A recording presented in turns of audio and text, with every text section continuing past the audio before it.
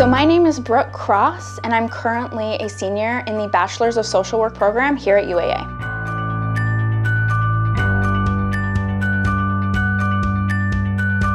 We are in the Simulation Center. In a Simulation Center, it's a suite of simulated patient rooms where we get to practice the coursework and the skills that we've learned in real-life scenarios.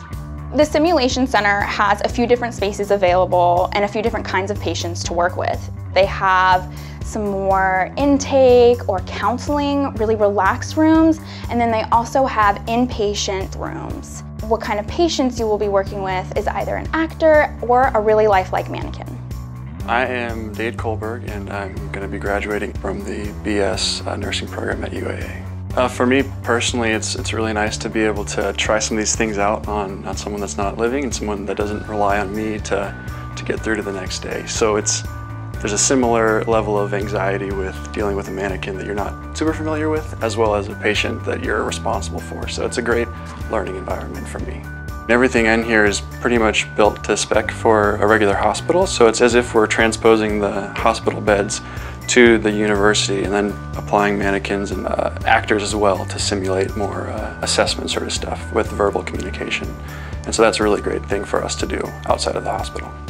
And at the end, you get to have a debrief session, and this is really a vital time where you get to feel all the feelings and go over what you think you can improve on in a really safe place with your peers, with your instructor, and really utilize this learning experience. So this kind of state-of-the-art facility that UAA offers on campus really goes to show how much they've invested in the education that we're experiencing here, because it does give us a leg up as future practitioners in the real world. I think for us it's important. We, as nursing students, we have clinicals, but oftentimes we're operating underneath another nurse, so we never take on that primary role. While here in the simulation lab, there's no one else but us, and so we are taking on the primary role of the RN underneath the supervision of our instructors, which helps us a lot gain that confidence to perform independently once we leave. My main takeaway from this experience was confidence. This experience really gave me the confidence that I've been seeking throughout my degree program in knowing that this is the right path for me.